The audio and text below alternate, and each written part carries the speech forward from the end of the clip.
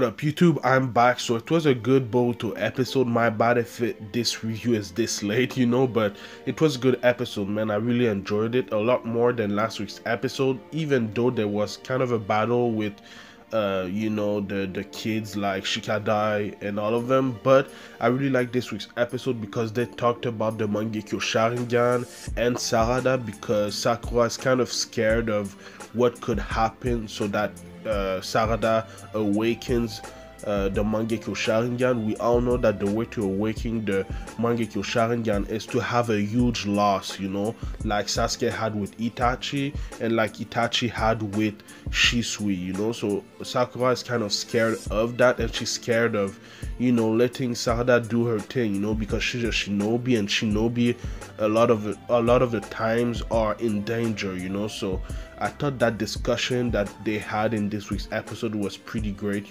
We had a scene with Ino, Hinata, and Sakura together, talking about their kids and what they were when they were kids, I thought that was a great scene. I really like that scene, and obviously I really like the discussion around Sarada and her Mangekyo Sharingan, because something huge has to happen for her to awaken the Mangekyo Sharingan, and she even asked Sasuke about it, and Sasuke didn't want to give the answer, because he knows how big of a loss he had when Itachi died, so I thought all of that was pretty amazing.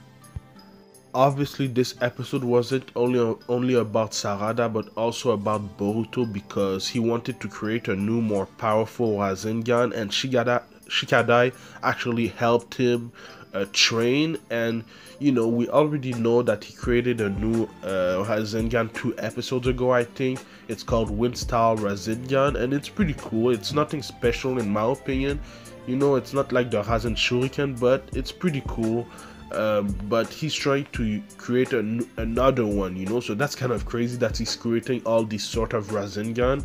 But it seems like by the end of the episode he was able to do that, and because of that Kakashi actually wanted Boruto to use it against someone, so this someone is Shojujo.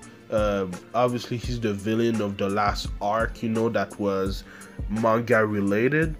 Obviously I don't know that what happens in next week's episode if it wasn't the manga, but we know that the villain Shojujo is actually canon. What happened in the last arc with the kid and everything, it actually happened in the manga. So it's gonna be interesting to see, man, because he was pretty strong, even though Boruto was able to defeat him. But yeah, man, I can't wait to see what's the new Rasengan that Boruto uses in next week's episode.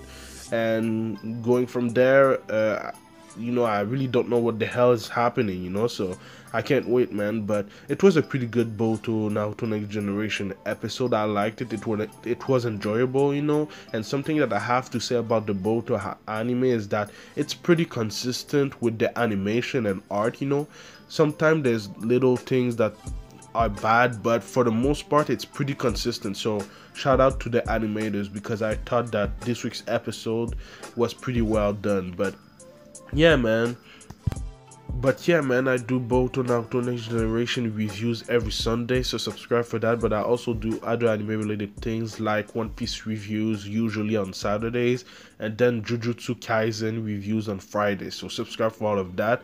I can't wait for next week's episode, because I actually think that the fight that these two will have will be pretty well animated, so stay tuned. But like, comment, subscribe, it would help my channel a lot, and follow me at Anime Specialist on Twitter and Instagram, man. So thank you for watching, and I'll see you in the next video. Anime Specialist out.